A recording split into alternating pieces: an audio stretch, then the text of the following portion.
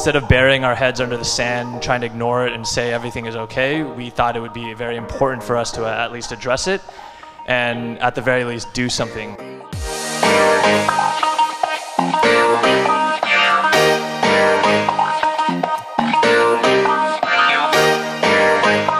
Yeah, climate solutions in crypto. I f2pool and I also work at Stakefish, and then we've been helping with the blockchain infrastructure carbon offset working group.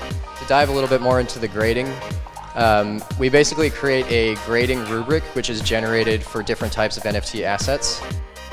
Here's what the UI would actually look like for an album of carbon credits. We want to bring more credits into our treasury so we can offer more Klima tokens. In order to do that, if we're successful, there should be less credits on the open market.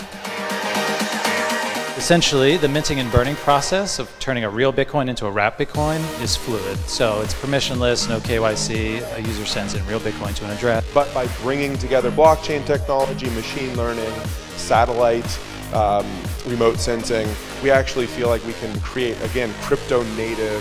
A second really exciting pathway is the work that KlimaDAO has been doing. To start off with DAOs, obviously there's people from KlimaDAO, there's DAO projects here today. So the question really is, how can we imagine governance working better in these types of situations?